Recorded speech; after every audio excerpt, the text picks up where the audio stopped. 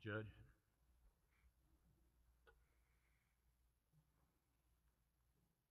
Will you join me in prayer again, please? Heavenly Father, as we open your word, Father, that word inspired by the Holy Spirit and preserved through the ages for us, Father, we humbly ask that we would allow that same Holy Spirit to touch our hearts.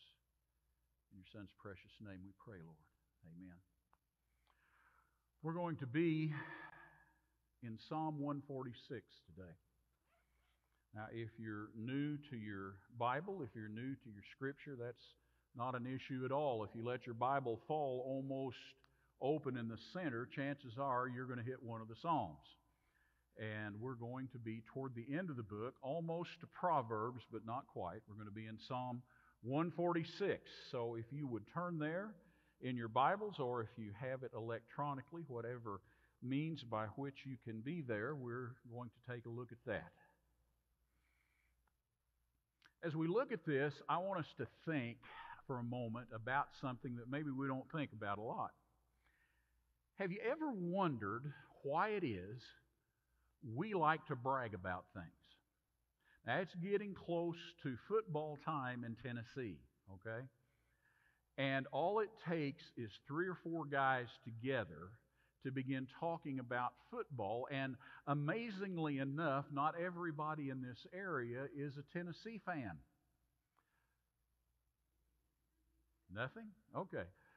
But what you'll notice is that when you get in that conversation about football, people will begin to brag and they'll begin to talk about how their team is better and why it's better. And it's not just football, folks. We do the same with recipes. We do the same with jokes. We do the same with our clothing. When we get something that we like, when we think it has value, we want to tell other people about it. We kind of brag on it. Okay? You ought to be around me and my grandsons, especially my grandson Ethan, when we get to talking about baseball. He's got this strange idea that the Braves are a really good franchise. And I keep telling him the best in baseball is the St. Louis Cardinals. Okay? Bo Henley, where are you when I need you? But you see, the reason that we do this, believe it or not, is that it is built within us to give praise to other things. We were made that way by our Heavenly Father. He formed us and molded us in His image. And while an image is not the exact thing, it reflects Him and it reflects a genuine ideal. And He created in us, when He formed us, a desire to praise Him.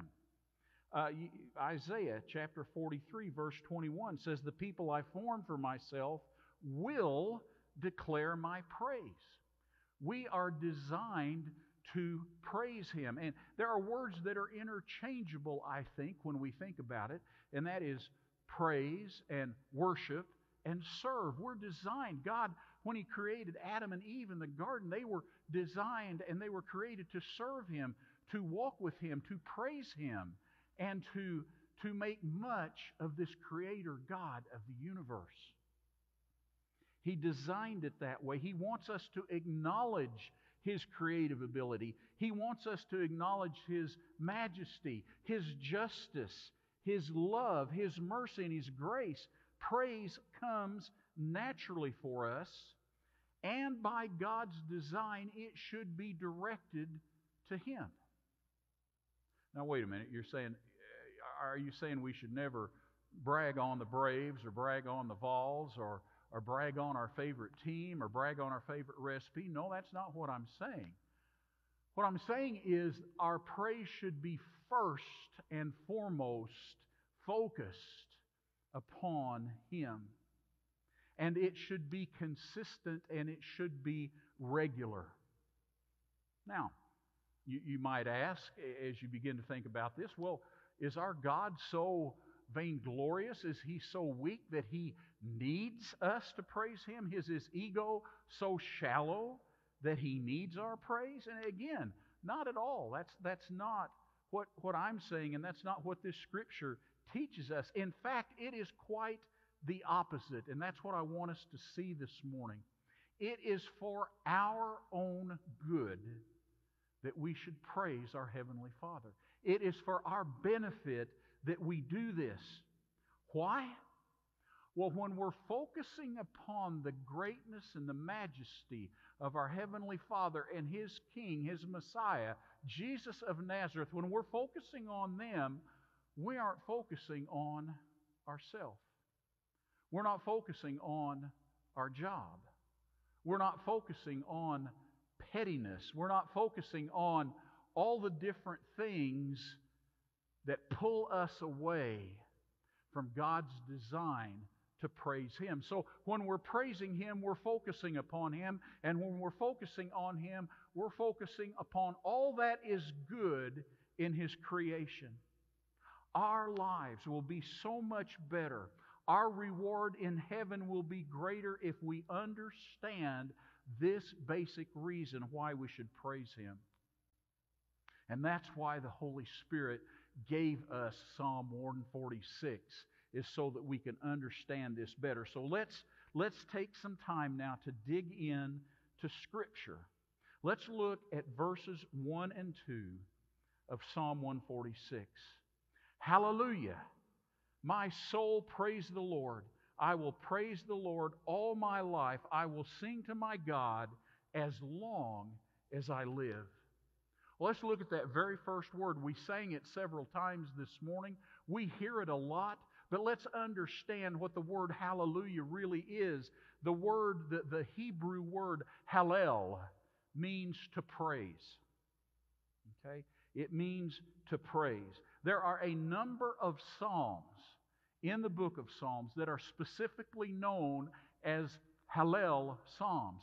Probably the most famous of which that we may not be aware of are Psalms 113 through 118, which are an integral part of the Jewish Passover celebration, the Passover meal. They sing those psalms every year. Good observant Jews sing those psalms because they are a praise to the time when God rescued them out of Egypt.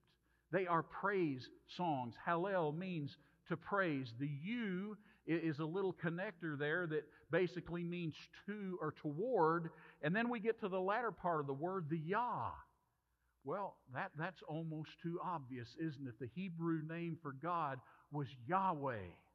And they shortened it up here. Hallelujah literally in Hebrew means praise be to God. When we say hallelujah, we should say it understanding that what it means is praise be to our God. Now, Psalm 146 through 150, these last 5 Psalms, all begin and all end with the word hallelujah. 5 Psalms at the end that the Holy Spirit has reserved for us begin and end with the word hallelujah. Now, something that you may know and you may not know about the Hebrew language is they don't have suffixes that give ascending degrees of emphasis. In other words, in Hebrew, you can't say short, shorter, and shortest, or big, bigger, and biggest, or fast, faster, and fastest. Those suffixes don't end. What they do is they repeat. They'll repeat the same word, or they'll repeat the same idea multiple ways to show emphasis. Jesus said, truly, truly. Folks, when Jesus in Scripture says truly, truly, we better pay attention. And here in the latter part of this book of Psalms, we see 5 Psalms at the end that begin and end with the word hallelujah. Praise be to God. Do you think that the Holy Spirit was trying to communicate something to us through this emphasis on praise be to the God of the universe? I think so. 5 of them. Now, let's look back at these first 2 verses. 4 times in these 2 verses is the Lord God of the universe mentioned. The author is reinforcing with us that our lives must be focused on Him and all else becomes secondary. It says here, I will praise the Lord part of my life. Is that what it says? No, it says all. How much is all? It's all, isn't it? I will praise Him all of my life. He is to occupy our minds. He is to occupy our very beings. Paul put it this way in Romans 12, 1 and 2. He said, "Therefore, brothers and sisters, in view of the mercies of the Lord, I urge you to present your bodies as a living sacrifice, holy and pleasing to God." Now get this. This is your true worship. This is your true praise, to present your bodies as a living sacrifice. He goes on, "Do not be conformed to this age, but be transformed by the renewing of your mind, so that you may discern what is the good, pleasing, and perfect will of God." When we focus upon God, when we focus upon praising Him, we're trying our best to do what Paul is advising us here, and that is to make our lives a living sacrifice and to focus our minds on Him and take captive every thought and pass it through the filter of this God of the universe, so that we can understand where He wants us to go and what He wants us to do. Our worship cannot be complete, our minds cannot be renewed, and our resulting sanctification cannot be accomplished absent a mindset of praising God every opportunity that we have. It would be, I don't know that I could ever overemphasize what the Holy Spirit is communicating to us through this understanding. You know, being a follower of Christ is not something that we put on like an old coat to see us through bad weather. Being a follower of Christ is not something that we put on Sunday mornings and we wear it to church, and then when we get home we take it off, not to be taken up again until we go back to church the next Sunday. That's not what a life in Christ is all about. A life in Christ is a focus upon Him, a focus upon praising Him.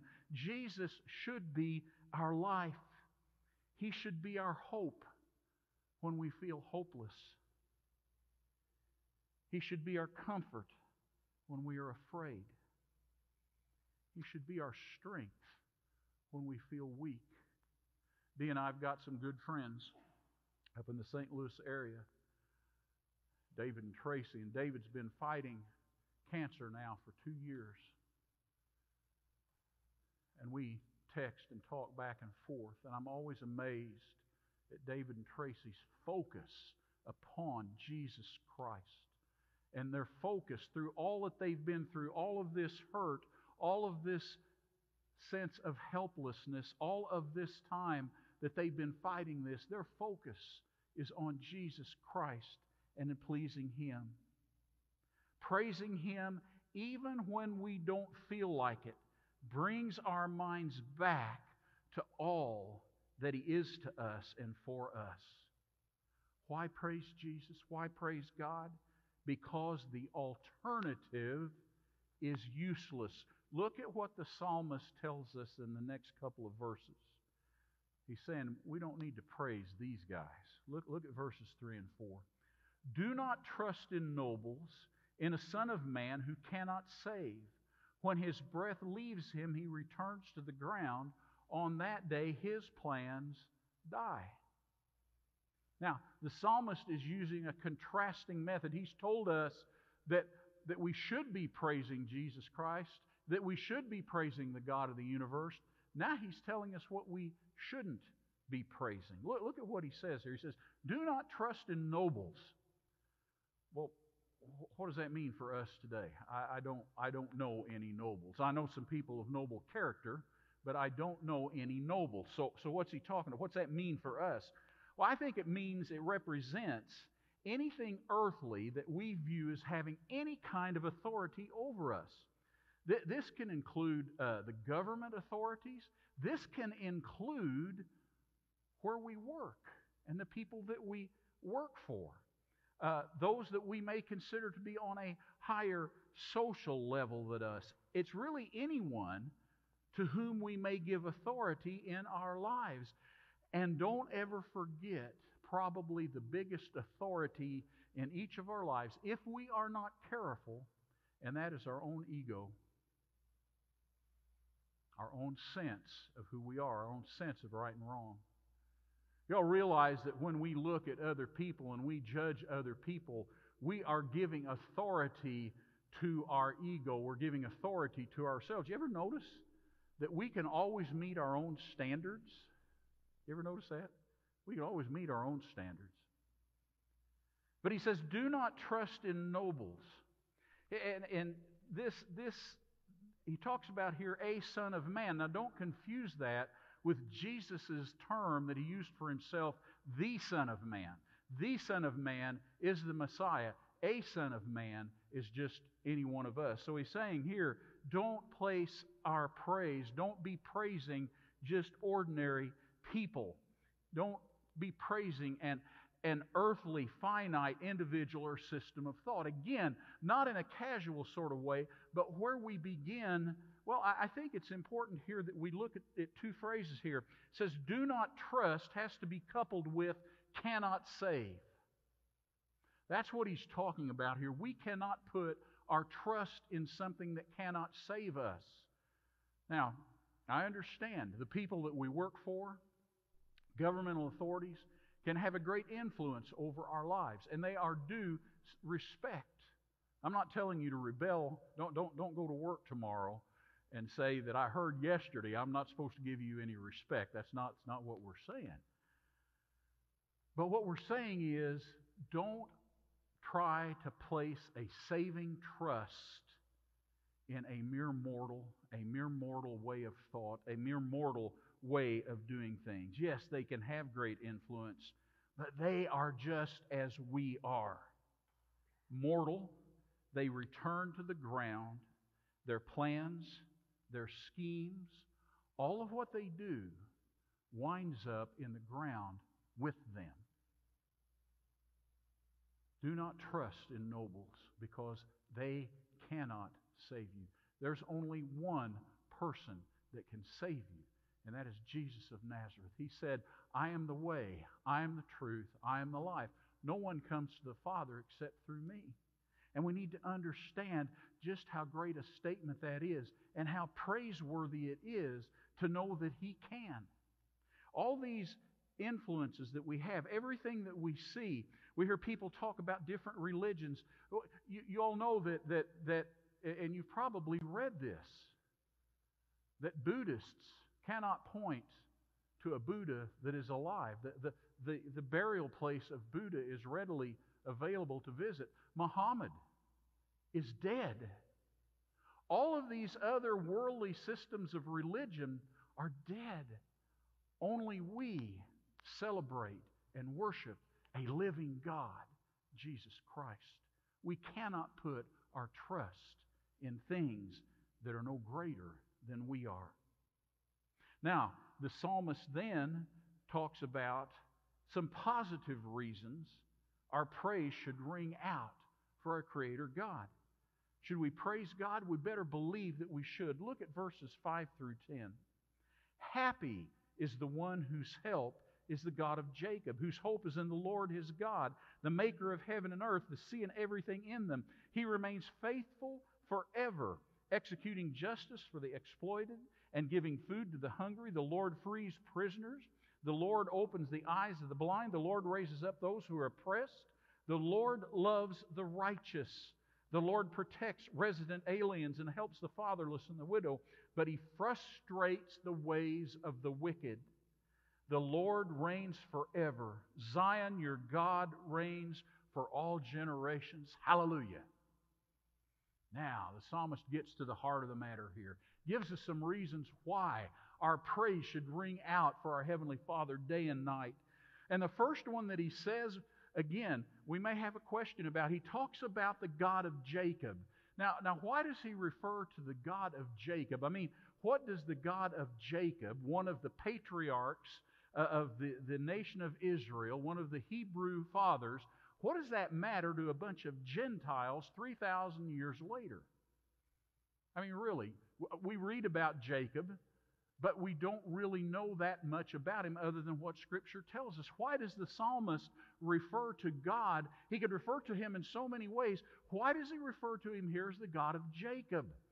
Well, here's why, I think. That's because He wants the readers then, and He wants us to understand now that this God is a God that keeps His promises. He's describing us and reminding us about God who made a covenant with Abraham, then renewed it with Abraham's son Isaac and Isaac's son Jacob, this God of Jacob. He made a covenant with them, knowing that they could not keep up their end of the covenant. Read about it sometime. Read about how God passed among the sacrifice that was made for the covenant by Himself, and Abraham just watched because God knew that Abraham couldn't keep it. But God knew that no matter what, He would keep His word. That's the kind of God that we should praise. A God that keeps His word. He always keeps His word. We are under a new covenant, the covenant of the blood of Jesus Christ. Christ took on our sin on the cross, and He died on our behalf so that we could be seen through Him in God's eyes. Only He could do that. And why is it important that we talk about a God that keeps His word? I don't know about you,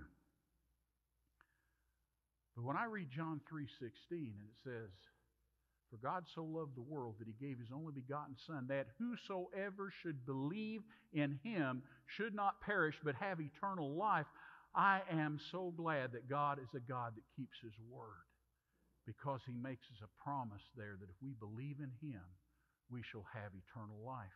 He also tells us in Romans 10:13 that whoever calls upon the name of the Lord will be saved. Aren't you glad that He's going to keep that promise? Would you want to give praise to a God that doesn't keep His promises? That's why we should praise, folks. We praise a God, this God of Jacob. Even if we stopped right here, there would be enough reason to praise God, because He's one that keeps His promises.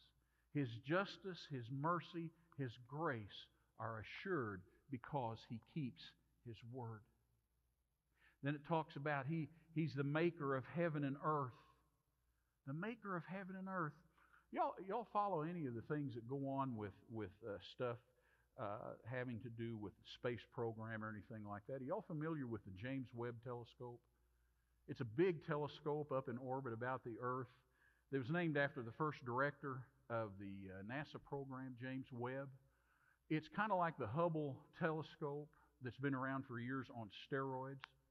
This thing can see in places the Hubble could only squint at, okay?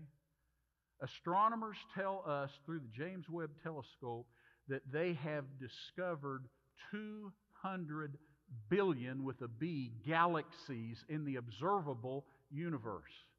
The observable universe, there are 200 billion galaxies. In each one of those galaxies, it is estimated there are 100 billion stars. Now, for you mathematicians, that is 2 times 10 raised to the 22nd power stars. And that's just in what we can see. And this God created all of it. And not only did He create it, He knows the names of the stars. Isaiah chapter 40, verse 26, Psalm 147 verse 4. He knows all of those 2 times 10 to the 22nd stars by name. He created them. This is why we praise. This is the God we serve. This is the God that sent His Son to a rebellious people so that we might have a relationship with Him. Is that praiseworthy? I should hope so. He talks about justice for the exploited. God does not overlook the suffering of His people, nor does He overlook those that abuse His creation. Excuse me, I didn't know that would happen. God's going to do justice. If not apparent on this earth, then certainly when folks appear before Him in the next life. Revelation 20 tells us those who have rejected Him and His Son will be banished to a lake of fire for all eternity. And for those of us who have repented of our sins and placed our faith and trust in Him, our own shortcomings, our own injustices We'll be judged before Christ as described in 2 Corinthians chapter 5, verse 10. Not that we may lose our relationship or lose our salvation, but so that our reward in heaven may be properly accounted for. He will do justice. He will not overlook the exploited. So why should we praise? Because if our mind is upon Him, and I'm repeating what I said before, we look at that, we look at what I just said, and we worry a little bit about the fact that we are going to be judged ourselves as Christ followers. Our reward in heaven will be determined by our actions here on this earth. But folks, if we focus on praising Him, if we focus our life around Him, if we place our mind upon the God of Jacob, the God of creation, then we've got less time to focus on me, and we've got less time to focus on worldly systems of thought that infect us and that cause us to do injustice. Is that praiseworthy? I certainly think so. Talks about a God that feeds the hungry. God uses the body of Christ on this earth, the church, to help accomplish this. But let us not forget that man does not live by bread alone. This was Jesus speaking to Satan as he was tempted in the desert, Luke chapter 4, verse 4.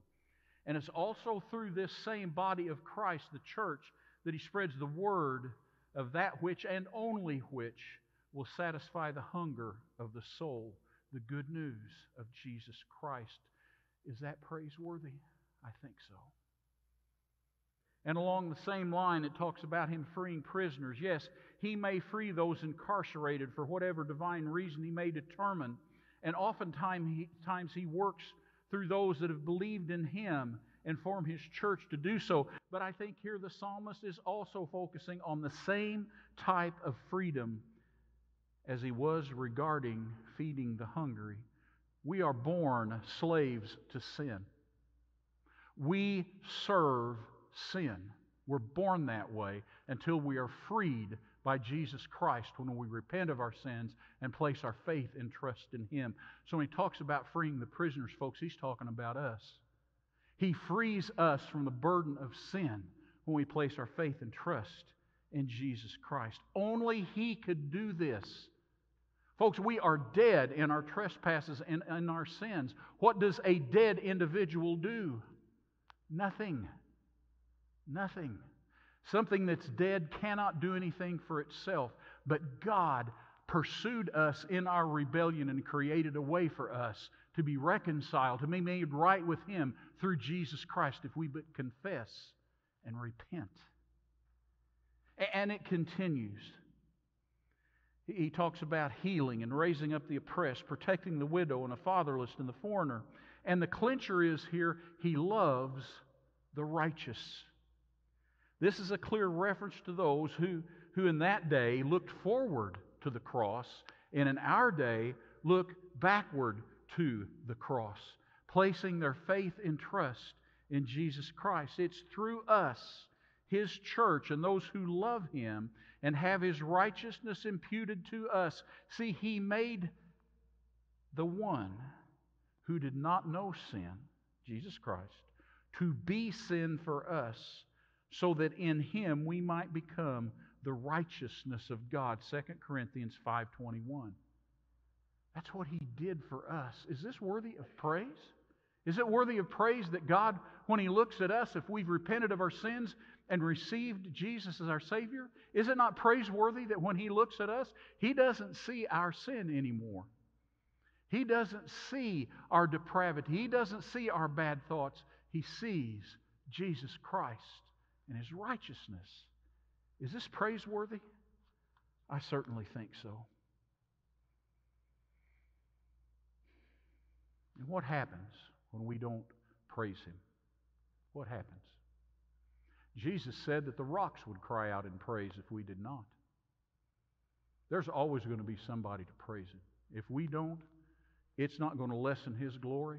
It's not going to lessen His majesty. It's not going to lessen His praise. We just miss a blessing. We just miss a blessing. We are called as His followers to do good works. Ephesians chapter 2, verse 10, after that great passage that talks about how we're saved through faith according to God's grace, and it having nothing to do of our own power, it tells us that the reason that we are saved is to carry out the good works that God has determined for each one of us to do, and He determined this before the beginning of time. We have work to do. We have praise to give. And then the psalm ends as it began. Hallelujah. Praise be to the God of the universe. Is He praiseworthy? Is He worthy of worship? Is He worthy of serving? I think He is. But there's something that we need to remember. If we are not worshiping and serving Him, we are worshiping and serving someone else. There is no middle ground. We either worship and serve our Lord and Savior Jesus Christ, the God of the universe, or we worship something else. One of the more popular poets and songwriters of my generation is a guy by the name of Bob Dylan. Now, some of you younger folks may have heard about him, but I'd say a lot of you my age and either side of it know exactly who Bob Dylan is, okay? Dylan, I'm not sure, was a believer, but sometimes God uses lost people and lost things to point us toward the Son. Listen to just one verse of something that Dylan wrote. He wrote a song called "Gotta Serve Somebody." Listen to this, just one verse. You may be a construction worker working on a home, might be living in a mansion, you might live in a dome. You may own guns, and you may even own tanks. You may be somebody's landlord, you may even own banks. But you're going to have to serve or praise or worship somebody. Yes, you're going to have to serve or praise or worship somebody. Now get this. Well, it may be the devil or it might be the Lord, but you're going to have to serve and praise and worship somebody. Dylan nailed it. He may not have even realized that he was nailing it, but he did. Folks, we got to serve somebody. We got to give that praise that is natural for us to give to somebody. Who's that going to be in your life? Are you going to hang your star on some man-made system of thought? Are you going to hang your future on your own pitiful capabilities? I know we think we're pretty smart sometimes.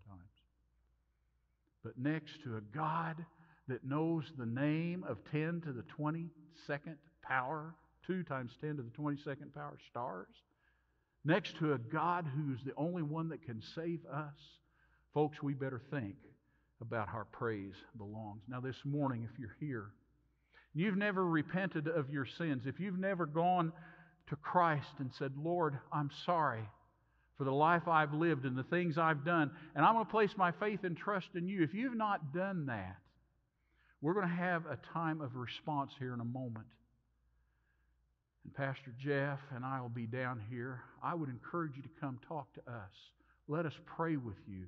Let us work through that understanding that you need of salvation. Maybe you've done that, but maybe for whatever reason you've never had the opportunity to tell the world you've done that through the ordinance of baptism. You see, baptism takes something that's a mystery, how we're regenerated and how we're new in Christ, and it gives us a picture because we're buried with Christ in the water and then raised out of that. And we tell the world we're going to follow Jesus Christ. Maybe you need to come and talk to us about that. Maybe you've determined that this is the place that you need to plant your life with your family and be a part of a group of people that praise God for the right reasons and that love God for the right reasons. I don't know what may be on your hearts this morning, but if the Holy Spirit has touched your heart this morning, don't wait. Don't put it off. Don't think that there's going to be a better time. The best time is now. Will you join me in prayer? Heavenly Father, Lord, we just ask for the freedom of your people to respond to the Holy Spirit. Father, give us wisdom in knowing, Lord, the right thing to do. Father, let that right thing be to respond to your Spirit this morning in Jesus' name. Amen.